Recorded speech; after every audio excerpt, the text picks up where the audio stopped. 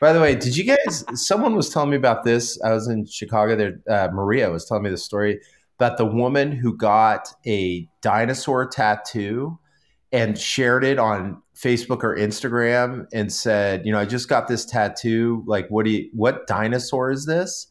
And it was essentially the Arc'teryx logo, and she didn't know. And Arc'teryx found out about it and sent her all of this free stuff. It is an amazing story. That's awesome. Yeah. I was afraid you were going to say, and they threw a cease and desist, and you got to cover it up, and you got to do something else. But I love that they did that. They're like, sweet, thanks for advertising us. So yeah, it's like Disney. Remember when they were like dropping lawsuits on every piece of graffiti in the globally if you just weren't allowed to use the logo. Anyway, all right. So from ABM to PLG, from Medic to MedPick, the world of business is constantly evolving. We'll cover the who, what, where, when, why, and most importantly, how you get the transaction. I'm Matt Amundson, and he's Craig Rosenberg. Let's get started. I cannot wait for today's episode. And Matt, you as well. Was that an agreement shrug? That was an agreement shrug. We've been talking about this for 3 weeks. I know, it's good.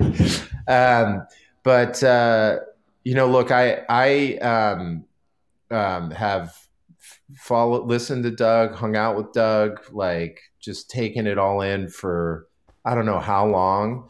He's just he's just one of those friends where you can't wait to talk to him, but also you learn a ton, and that's like the perfect pod guest. And so I think I started to really dig in with you when you were at Box doing the sales productivity there. You spoke at our summits. I try to leverage them as much as I could, and then 7 years. Like me in the venture business advising, go to market for portfolio companies, Salesforce before that, but like really a thought leader. And I hate to use that term because I feel like 90% have no new thoughts. Yeah. Doug always does. Here's the thing that I've always loved is when you talk to Doug and it's been like a period of time, he'll just be like, you're sort of talking about his old methodology and book. He's like, oh no. Here's what I'm thinking about now. And then he just amazes you for like an hour on his new methodology at the table. So it's with great pleasure that the transaction is we're so honored to have Doug Landis on the pod today. So thanks for coming, buddy. You know what? Here's the thing, like Craig, Matt, the feeling is mutual, my friend. It is, I think I just feel like you get to, like, if, you go to school, you go to a company, you go to a party, you try and find your people, right? And those are your people that you can have really interesting conversations with, and there's no judgment, and there's a free-flowing forum of ideas, and there's no element of like having to be right or wrong or whatever. It's just like, you're just kind of like learning, exploring, and sharing and having fun doing it. And the reality is, you two are two of those people. So, thank you so much. I'm always happy to jam with either one of you. And I think, I think for me, it's like I've got this like just insatiable thirst and quest for learning and curiosity. And so, Craig, to your comment about like coming up with something new, it kind of comes out of left field. To be honest, it's like, I've been hearing this, or I've been experiencing this. Like, holy cow. What do you think about it? What are you seeing? Yeah, I love that about Doug. I mean, I love that about you, Doug. The fact of the matter is like you have every reason to be kind of, hey, I did it. And this is the way I did it. And there's no reason to change because this, I sort of built the blueprint for this and people can follow in my footsteps. But the constant evolution, the constant curiosity, I think that's one of the things that I admire so much about you. And I recall the very first time I met you, I was on stage and you were sitting front row, sitting next to John Barros at this sales conference. And like, I made a comment about you because you were right there. And I was just like so blown away. I'm supposed to be up on the stage, like in the limelight. And I'm like, there's Doug Landis. Holy shit. And, it's very few, there have been very few like sales leaders who are truly been inspirational for me. And you're one of those people, but enough about you. Let's dive in. Craig, hit us with the first question, because that's where we'd like to get started. Did we lose you, Craig? Hey, quick producer note. Because Craig decided to record this on an internet connection that is essentially a wire between two tin cans, he had some issues towards the beginning of the recording. Thankfully, we were able to figure them out, and I made sure to save all of the most embarrassing and hilarious clips for an eventual blooper reel. And now, we return to your feature presentation. So, anyway, look, what we try... well, first, let me ask you this before I ask you the main question. Yeah. Do you believe that today's go-to-market playbook is different than 4 years ago? And then I'll ask you the big question. 100%. Has to be. No question. No question. Is it different than a year ago? Different than a year ago?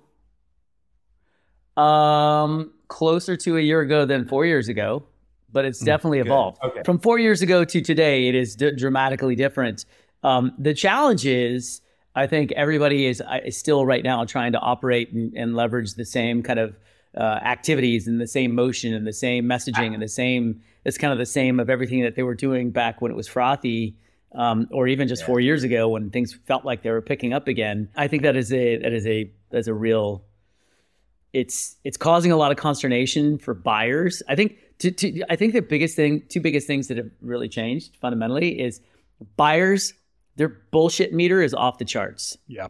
One, because they're trying to filter out whether this was this written by AI or a human? And number two, most of the humans that I talk to are adding such little value in the conversation. So I'm just going to go find my cohort of peers and talk to those folks, and then boom, I'm going to make a decision.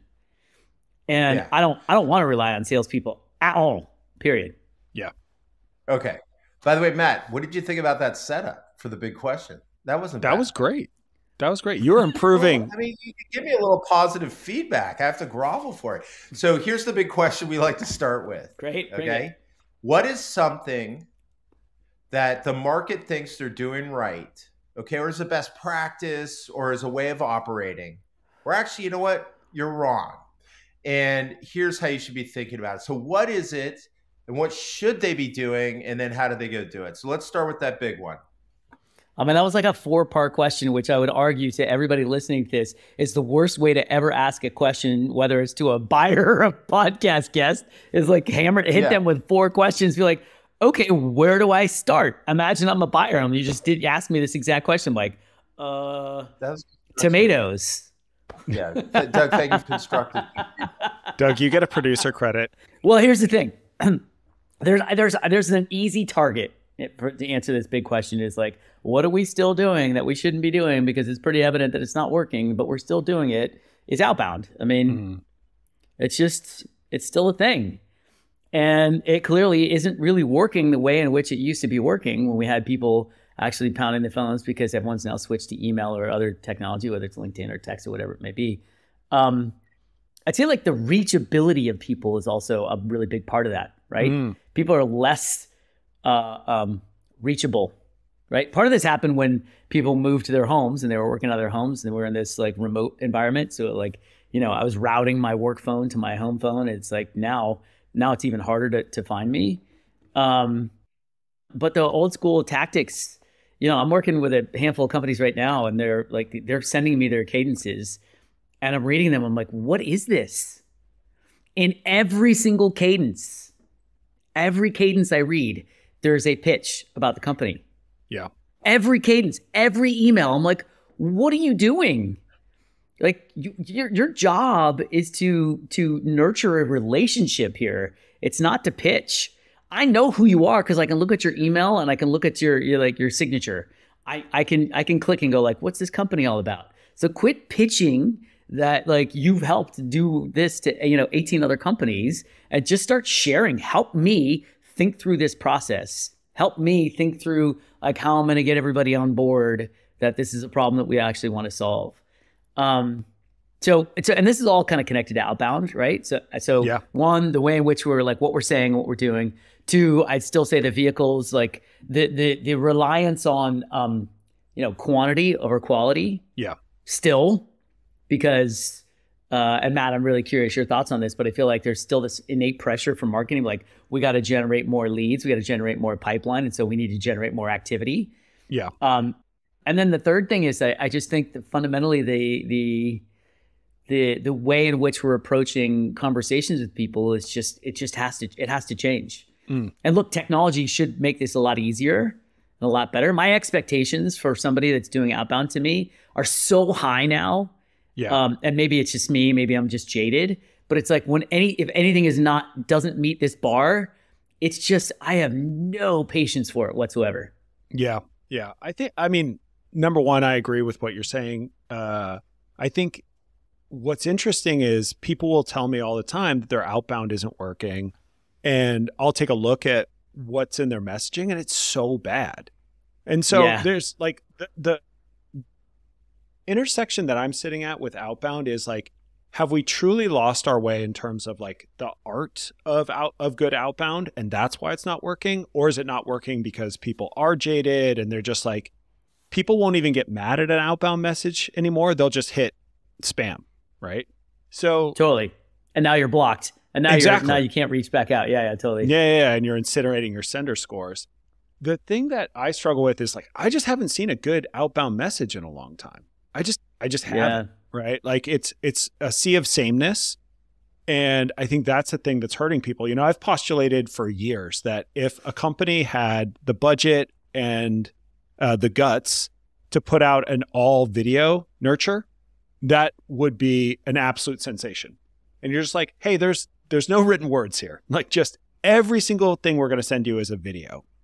Is good, bad, and different. It's like marketing copy. But here's the thing though, Matt. It goes back to what is exactly you're trying to say, and I think that's fundamentally where companies get this wrong. Because I think fundamentally from an outbound perspective, that even whether it's an AE or a BDR or a marketing leader, everybody still feels like the need to position their company. Right? Yeah. And I think that's the fundamental flaw, which is like, quit positioning your company because you haven't fucking earned it yet. Yeah. You haven't earned the right. You just assume you have the right to actually make this statement about who you are, when I don't really care yet, because you haven't proven that you understand me, that you understand my world, that you understand my competitors, that you understand what I'm trying to accomplish, or some of the problems I might have. Yeah. Until you can prove that you get me, I don't care who you are. Yeah. I completely agree with you. I'm going to ask you a tricky question here, which is, what is the right way to do it? And have you seen companies do it well? Well, so I have some companies that are testing this out because I'm testing it out. Yeah. Because this is what I do. Yeah. So I'm like, all right, well, if I've been a buyer before, what would I respond to? Right. And so, look, there's the typical frameworks that you want to make sure you follow, whether it's like show me you know me, or why you now, or like whatever, Lavender's kind of coming out on the daily. And I think following a framework makes a ton of sense, right? Have the right subject line, right? Have some sort of hook. Like, why the hell am I reaching out to you, Matt, right now? Like, why does this make sense? And so, we have to be paying attention to signals and what's going on so that there's a compelling reason for me to want to engage with you. But I think beyond that, the problem is most people take that compelling reason and they take that hook and then they go right into, well, we have done this, right? And it's like, no, I don't want that piece. The hook is interesting because it's like, okay, you're paying attention to me. Kind of, it feels a little manipulative. So I'm just going to be leery of that. Yeah. The next thing I want to know is like, give me a hunch. A hypothesis. I swear I'm going to write a book called Hypothesis Selling because I talk about this all the time. But give me a hunch or a hypothesis of what you think my world might be like. Yes. And here's why. Because again, it's about, if you're going to earn the right to have a conversation with me, if you're going to earn the right to actually share more about who you are and what you do, then you got to build that. You got to earn that right? So how do you do that? You share a hunch or a hypothesis with me because you talk to people like me all the time. Yeah. And say, you know what, if I was reaching out to Sam, you're like, hey, Sam, my hunch is that you might be in a similar position that my friend Matt here, was in. And this is what he shared with me. Yeah. If you want to learn, if you want to have a conversation about what else, how Matt resolved this, are you open to, a 15-minute conversation? Yeah. I love that. Do you know what I didn't do? Do you know what I did not do? I didn't pitch my company at all. Yeah. Whoever I'm with. Yeah. Because here's the thing, and I'm constantly going to be sharing hunches and hypotheses based on what I'm learning and I'm seeing and I'm hearing about what I would consider your peers. Yeah. Yeah. Right. I love that. And for you, you're gonna be like, oh, that's interesting. It's similar to the idea of like, look, if you're doing a cadence, what you should only have an ask in maybe like 20% of your outreach, right? Yep. Because half the time you want to be nurturing this relationship. Well, what does that look like? It's like sharing things like, hey, hey, Matt, I just read this report from Norwest Ventures. I literally just posted it like an hour ago on LinkedIn. I think marketing expects they're going to generate 50% of the pipeline, where sales leaders expect they're only going to generate, or their expectation for marketing is 40% of the pipeline. Yeah. What I've heard from other marketing leaders like, Sam, is it's more along the lines right now about 20, 30%. My hunch is you kind of have a perspective on this. Are you open to having a conversation about it? I love that. The reason why I love that so much, it's the absolute antithesis to the stuff that I heard for the last decade as a marketer, which is, hey, what's keeping you up at night? Right? Like, I don't want to answer that question. But I will 100% have a 15, 30 hour-long conversation with somebody who's saying, hey, Matt, I've been talking to a lot of your peers, and this has been what's keeping them up at night. I'm guessing based upon what I've seen about your organization or your business, that you might be experiencing the same thing. And I just want to talk to you about how they're solving that problem. Yep. And by the way, now you're the messenger of what they said, not what you think or believe. It's what they said. All I'm doing is sharing, right? Yes. And here's the thing, Matt, you as a buyer, you want to learn from your peers. And if I can be the vehicle to help you learn from your peers, then guess what? I earn so much credibility. I earn the right to now say like, hey, can I share with you? And even over time, some of the options, by the way, I'm not going to talk about my company, but some of the options that these other leaders were considering as they were thinking about trying to solve this problem. Yeah. Because that's what you're going through. You're like, well, I'm not quite there yet ready to make a decision. So why the hell want to talk to you? I'm still in this process of like, well, is this a priority? Can I get internal support for it? Can I get everybody on the same page? And if I do get everybody on the same page, what are our options that we might have in order to actually try and tackle this thing, let alone, and by the way, there's a whole slew of options. Yeah. And as we all know, the biggest one is like, well, do nothing because I can't get everybody on board. So like, let's address that. Like if you're in market and be like, hey, did you, what I've seen, and did you know, like more than 60% of the time, you're going to end up sticking with what you're currently doing. Yeah. My hunch is you're probably in that, but you're at that point right now where you're like, you're not sure which way it's going to go. The reason why I love this pitch so much is it is a mirror reflection of the way people are consuming information as individuals. Yes. Yes. They're taking part in communities. They're with Sam in Pavilion, or they're in a myriad of Slack communities, and they're trying to learn from their peers how they're solving problems. And so if you're Craig always makes fun of me for saying this phrase, but if your approach vector is similar to the one that they would use in order to solve their problem, I think you get a nice in there, and you break down that wall of here comes somebody who's trying to sell me something versus here's somebody who's showing up with an idea. Yeah. Yeah. And that's why I say it's a hypothesis, right? You're coming up with a hypothesis, a point of view, a perspective.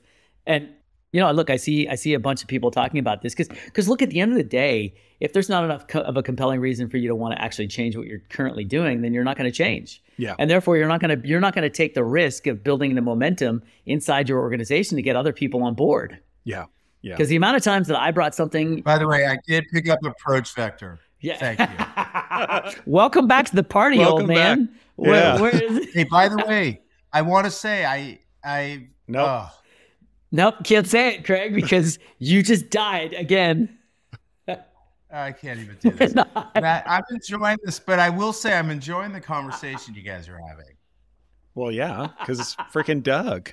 Well, hold on a second. Given our earlier conversation before we started recording, what Craig is experiencing right now with this technology is one of the most, I feel like this belongs in a Sinead O'Connor song. Like, isn't it ironic? Or I don't know who sings that song, but like, Alanis, isn't it ironic? We're talking about age and technology and how we have to help our parents now and do all this. And like, And Craig with his Elton John, suite of glasses, can't seem to sort out his own internet. It's just the best. Oh man, and the kids aren't even home on Fortnite. I don't know what's gonna happen then. Anyway. Oh yeah, you're toast. You're toast. Anyway, keep going, Matt. I'm enjoying this thoroughly. Okay. I just wanted to literally got my internet going just so I can compliment you on including approach vector in the pod. Go. Oh, well, thank you. Thank you. As much as that approach vector to me feels so kind of like it's tap dancing on the line of buzzword bingo, but I kind of appreciate it. I kind of appreciate it. So, when you think about the most successful sales organizations out right now, what is the one thing that they are really getting right? Are they thinking about this kind of hypothesis selling motion, or are they powered by, a company that has a great message right now? Do they do discovery really well? Yeah, go ahead. You know what they're getting right? They've got Tell me. Badass product that everybody needs. Yeah. That's what they're getting right. I mean, look, at the end of the day right now, the product wins. The best product wins. And if you look at what like Kyle Coleman's doing on LinkedIn right now, is he's trying to showcase every day how badass copy.ai is, right? Yeah. And he is like, he's just showcasing like, here's a problem, here's a way to think about it. Here's a problem, here's a way to think about it. And you start to think, and I've been talking to him behind the scenes, so I'm like, oh, I might want to use this. Yeah. I'm like, what can and can't it do? Because like if I just see it's like this is a writer, an AI writer platform, kind of like writer.ai. He's like, no, it's so much more. And then he sends me some links. I'm like, ooh, that's kind of cool. So first and foremost, to be honest, it's the product. Yeah. Product that wins. Because at the end of the day, we could have a great conversation. You could come in with a hypothesis and it's be an amazing sales experience. But once I actually get in the product, if it doesn't really do what I need it to do, plus, times 100, it doesn't matter. Yeah. Like it just doesn't matter. Like, cause we're at the age in the day right now where like I can only deeply invest in something that is an absolute must have. Yeah. If it's a nice to have, might be a little side project I might test out, but you're not going to get a whole lot of, money or revenue out of me. But like, if you've got a killer product, then you're way ahead of the game. Yeah. Yeah. That seems to be very true. The Transaction is presented by Ringmaster, the go-to branded podcast team. When Craig and I were thinking of starting this podcast, we had all the ideas in the world. But all the ideas in the world won't get you a great podcast. That's where Ringmaster comes in. They handle the creative, book guests, and do all the production for the podcast so we can focus on what we do best, talk to one another and our amazing guests. To discover how your company can leverage B2B podcasts to deliver outsized ROI, visit ringmaster.com today. What would you say to maybe a company that's competing in a space where they have a slightly inferior product? Oof. Good luck. I mean, it's true. Like, come on, Craig. We're in the world of venture. Like, companies right now that can't figure out how are they going to continue to grow and scale beyond 20, 30% are going to have a hard time raising their next round of funding. And if you can't raise your next round of funding, then like, where are you going? Are you going to sell? Are you going to merge? What else are you going to do? So look, if you're an inferior product, you're a hyper competitive space, and there's just a lot of parity in terms of products out there. That could be a good thing because look, at least there's a market. Yeah. Right. So it kind of goes back to first product and then second, is there an actual market? Because I think what's happened in this environment is we've seen a lot of markets just kind of disappear. Yeah. Right. And markets shift.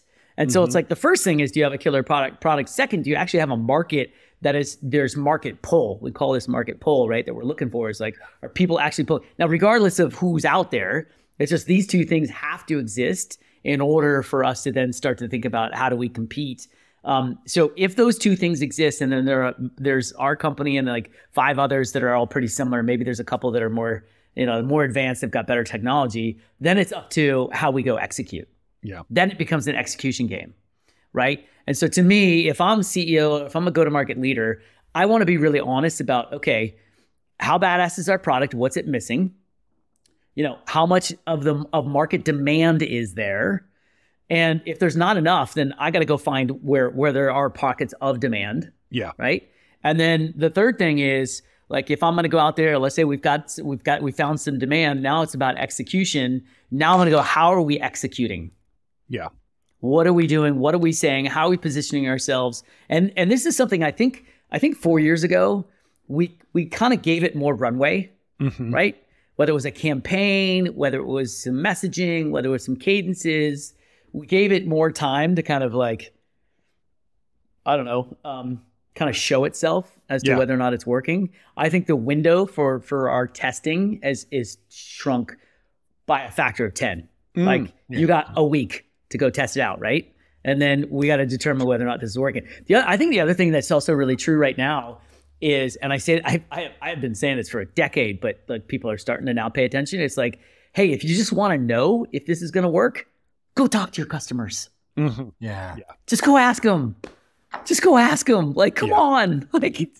It's not rocket science. Be like, hey, this or this, what do you think? Or when you see this, what does it say to you? Yeah. By the way, how's my AOL working now? Yeah, you're rocking. Yeah. Okay. I have two reactions, by the way, to your question. I want to get Doug's feedback. So, and I think you said it. I'm just going to say it in my way, and you'll go, yeah, that's what I just said, but it's fine. Is when it's not, so there's inferior product, and then there's just runaway. Because like there's other thing is like where you have better technology, but you're getting your butt kicked. Seen it. But these folks take off. The key is what I'm just going to make this word up. You guys can wordsmith it, but honest, truthful, ideal customer profile. You have got to find. I'll give you the example I love is Infor. That's a huge company that competes with SAP and Oracle in the ERP space.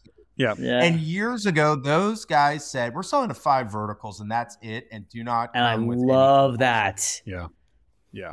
And I once asked Chris Ball, I was like, who are the best enterprise sales teams? He goes, I'm like, he's the SAP, man. They're just great. He's like, then, Oracle. He's like, but then I'll give you the surprise. Infor. Those guys can sell the crap out of a product facing 2 gnarly competitors. Yeah. And part of that is ideal customer. They focused and they built around areas where at the time there was weakness on the part of the incumbents. Now they're in there fighting, but they've built themselves a rep. So look, the key is survival right now. And so where's your wedge? Because even someone who's growing fast has a blind spot. Yep. I mean, so that's one. That's really important because I think our first instinct is to take on the beast. Yeah. And why? Why? No reason. Why? Let's look at the data. Yeah. And let's. Why do you said I think pockets of demand. I think you used, Doug. Yeah. That's what we're looking for, and then let's define it and let's build the company around it. Yeah, totally. And you'll get through. You can re-expand. Yeah, go ahead. But by the way, Craig, what you're talking about is verticalization, which is fundamentally right now when things get difficult is the best approach to take. It's like own a vertical. I mean, look at Viva. Look at Viva, and like Viva is the ultimate example of that, right? Peter Gassner was at Salesforce. He's like, hey, this Salesforce platform kind of sucks working for life sciences and and pharma sales, and so he went after this tiny little market of 400,000 pharmaceutical sales reps and built a $30-50 billion software company out of it because he was hyper focused, and they did what's called layering the cake. So once you own a vertical, you can start adding more capabilities, more products, buying companies, and increasing your wallet size in that organization. It totally works.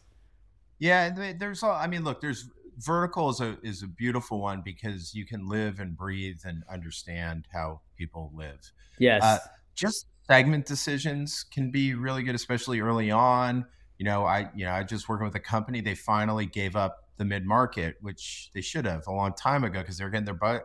They weren't good there. They just lost. There was a brand more they were losing down there, and they were actually, believe this or not, because most of our companies want to move to the enterprise. They had a beachhead in the enterprise that was strong. And they spent all of their energy trying to win the mid. Trying to go down market. Yeah. Why? What's the point? Stop. Yeah. Stop. And then there's technographic use case, gravitational pull where it's like, have you identified that use case that is in the market and happens over? There's different, but you have to do that. Yeah. The second thing though is when you make those decisions, what you said, you got to talk to customers all the time, and customers broadly defined as customers, potential prospects, partners. You just, it sounds everybody. It's so funny. Everyone laughs at me, and I'm just like, you guys, there's nothing to laugh about. It's the easiest piece of advice that I give all the time. And I'm like, they're like, oh, that's a good idea. But you know what? Hold on, Craig. I have a question for you. I'm going to challenge you, actually, both of you on this. Yeah. I think when I say this to people, like, oh yeah, that's a really good idea. Why haven't I thought about it? And then when you unpack it, you realize, well, they don't know how to go talk to their customers. They don't know what to ask. They don't know how to ask for that conversation. If you're the CEO, pick up the phone and call any customer, like, hey, listen, I just want to get some feedback. But if you're a marketing leader, or if you're a sales leader, or you're an SDR leader, and you're trying to figure out what's working, what's not working, how do you actually have that conversation? So what do you coach your companies and your teams on, and when it comes to having that customer conversation? Because I think that's one of the challenges. We say, go do it. And they're like, okay, what is it? What does great look like? What am I supposed to say? What should I not talk about? Yeah. And by the way, I would, to your point too, like if you go to a customer, actually, unless they're really pissed off, asking them you'd like to get feedback on the product, you won't get all the meetings you want, because they may not want to talk to you unless someone's just absolutely pissed. Then they would. Right. So what you're saying is when they're in good shape and they're humming, they're like, wait, I don't have time for this. A lot of times, yes. A lot of times, yes. Yeah, I mean, and I mean, look, those folks are like moving fast, and they're ignoring these things. I mean, they're so like, I think it depends on the scenario, but like I do have one where, frankly, we needed the CEO and everyone else to go talk to everyone, and what we did was we said, well, look, let's back up and like, why do we exist and what's our mission? And can we go talk about that? Yep. And it's worked really well. So instead of going, hey, I just want to see, or like lost deals was the big one. I just was like, go talk to them, find out what happened. They're like, well, they're not calling me back. Well, yeah, if you say, hey, I want to find out why we lost, they're not going to, I mean, like they're moving on. So then what do you say? What's your hook? When you're reaching out, what are you saying? Said was, look, they wrote and said, look, like, I hope things are going well. Like this is the data. It's the same. It's actually worked really well to do the same as what you said, hypothesis selling outreach, where they took their mission and said, look, here's 3 things we've heard from the market. And we believe that this is happening. On half of them, we did that. The other half we just did, here's what we're seeing on the market. I'm an exec here at ... I'd just love to talk to you about what you're seeing and what we're seeing and trade some notes. And believe it or not, that worked amazing. And we 50-50'd. We also, through our hypothesis, our actual like what we believe is happening, included some content with that and said, we'd love to talk about that. They both worked well, awesome. Roughly the same numbers. So what we did was, in that case, I understood, like, it was hard, right? Because we couldn't just talk to customers. We had to talk to more than that. So that was the approach. And then when we asked the CSMs for help, we armed them with something like, look, we want to have this conversation about some new things happening today. Yeah. I've sort of taken that approach, like that, we have something that's of value to you, and I'm an executive, and let's go have that conversation. Yeah, totally. And well, it goes back to that. We want to share some things that we're seeing and hearing, and we'd love to get your thoughts on it, because you're in the middle of it. And this is, and by the way, who doesn't want to, especially as an executive, who doesn't want to hear from someone who's out there in the market and hearing things from our competitors or about the market that, like, they'd be an idiot. In fact, that's their job. Exactly. That's their job, is to pay attention to what's going on in the market. So it's kind of like, if you speak, again, it's putting yourself in their shoes and speak their language. I think you're apt to get a response, because again, it's, by the way, it's also an outbound prospecting activity. It's just done at a very different level. Yeah. Yeah. The other thing, though, that's really important to that is they all go full circle, is that the thought leadershipization of your executive team. You want to you and your new phrases, man, the words that you're coming up with. I love it. making this stuff up as I go. But you know, if you want your executives to be able to pick up the phone and call someone, they have to already know that you know something they don't know. Yeah. Yeah, totally. And that's part of this process here, and that includes your customers, everyone. Like, because the minute we turn them into customers, it feels like we just start going product, and that's fine because they're using it, but we're still building against, you know, creating, you know, people are so important right now to the brand and the message. Yeah. And you know, you create your mission and your view of the world, and then you have to get out there and talk about it. And not, you know, if they see that you're talking about things they don't know, and it's not talking about your product, because that's, I've seen now everyone's jumping into LinkedIn. It's like, CEO person, please. Like, if it's just announcements about your features, you're not going to be able to pick up the phone and call the CTO of Goldman Sachs. Right. Totally. But if you go and tell them that you've seen the future of the modern infrastructure in FinServe enterprise, then, and you give them those tidbits, then you have yourself the ability to go in there and do that. Those things, totally. You know, those things build on each other. Yeah. So Craig, I'm hearing two things that I absolutely resonate with me, clearly as the former chief storyteller. But like, one, it's like, build up your storytelling muscles, right? Because at the end of the day, like, having your own why as a company, why do you exist? What's your purpose? Why do your people work there? Why are you unique and different and differentiated is hugely important. I spend a ton of time with our companies all over the world on this, just building your own narrative. And then the second thing is, and I think this is kind of interconnected to everything we've been talking about, is it boils down to great leadership. Like, the companies that have struggled, I know you and I know them all. The ones that have struggled, stayed the path for too long, didn't adjust quick enough, didn't actually talk to their customers. It was leadership. They thought they knew better, right? But the leaders that really, truly have a voice and a perspective on LinkedIn, are talking to and engaged with their customers, understand, like, you know, how difficult it is to do outbound, and are maybe not holding, you know, the outbound reps to the same level of you know, metrics, if you will, as we used to. It's like, I don't want to see 100 dials. I want to see like 10 meaningful conversations today. That's what I want to see. If it takes you 100 to get there, cool. But like, and so it's like having a leadership that's actually in touch with what's going on. Like, one of the coolest things that I'm going to give Nick Mehta a huge amount of props right now, because, you know, Gainsight's I would argue, an old school company. It's been around a long time. They've got massive market share. But Nick is like on this whole new thread of like really talking about how hard it is out there. Some of the things that, you know, he just wrote today about how, like, dude, I hate to say this, but, you know, there is no differentiation in SaaS. It's all about how, you know, how you differentiate the experience and the conversation.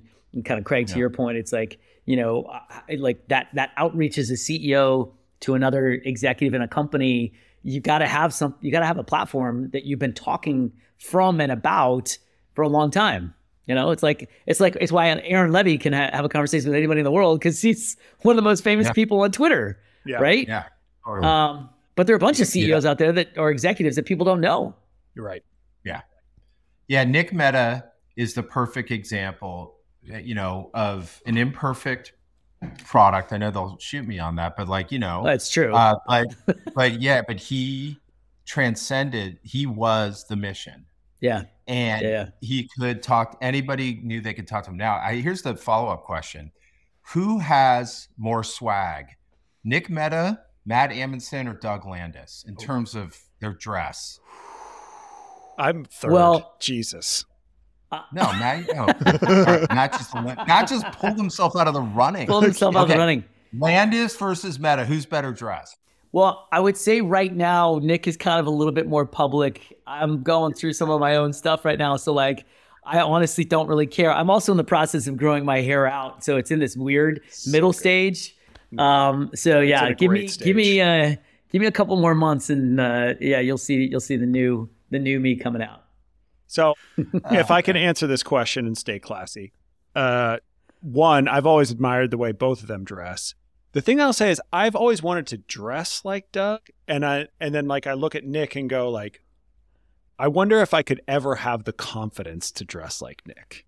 So that's yeah, totally. Like I just I don't always have I wouldn't have the guts to wear those clothes. He looks great in them, but like that couldn't be me. And then like Doug Well, he is has just like good approachable style. You know what I mean? It's like he looks Well, great. actually, You want to talk to him. to you, Matt, I appreciate you saying that, because I literally thought about starting my own little Instagram. I'm like, hey, how do you, as a 40, 50-year-old man, how do you dress to go to work? Yeah. How should you think about it? You're going to a conference. Don't wear the typical shit that everybody else wears. The Craig, plaid button down with jeans and a blazer. We call that what is that? The old myself in the Silicon Valley mullet.